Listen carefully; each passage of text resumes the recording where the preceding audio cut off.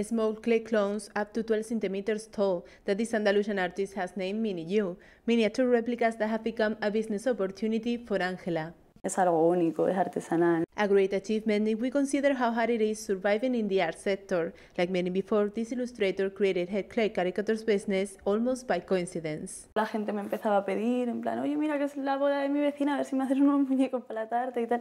Y estaba haciendo muñecos un poco así por mi cuenta hasta que me dijeron, oye, véndelos. Using a picture, she makes a mini person in barely 3 days. 3 días trabajando desde que me levanto hasta que me acuesto porque hay que pintarlo, hay que hornearlo.